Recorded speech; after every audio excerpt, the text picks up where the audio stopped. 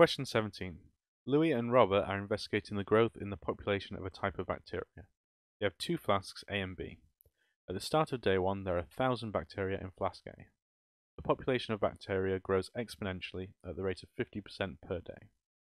Show that the population of bacteria in flask A at the start of each day forms a geometric progression. So, at the start of day 1, we have 1,000, and then the next day it's going to increase by 50%, which is a multiplier of 1.5. 1.5 times 1,000 is 1,500.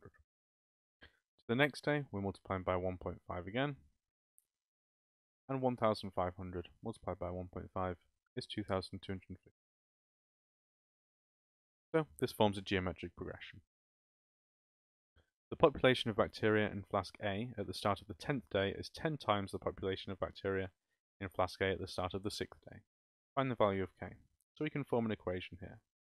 At the start of the 6th day, we have 1,000 multiplied by 1.5 to the power 6 for 6 days.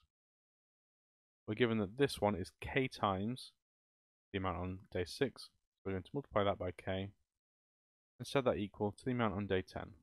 1,000 times 1.5 to the power 10. Now let's do some rearrangement.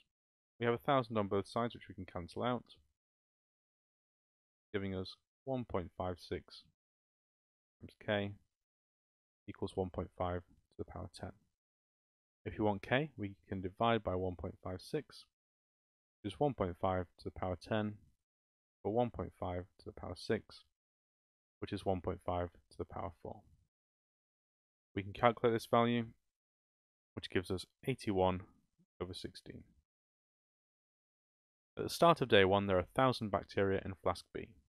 The population of bacteria in flask B grows exponentially at the rate of 30% per day. Sketch a graph to compare the size of population of bacteria in flask A and in B. So I've now set up some axes with time on the x-axis and population on the y-axis. For flask A, we know we're going to have to start at 1,000 because that's the initial amount, and it's going to increase exponentially. So something like that. We know that flask B increases at a lower rate. It's only a multiplier of 1.3. There's going to be a shallower curve. However, it still starts at 1,000. So something like that. Last thing we need to do is just label those two.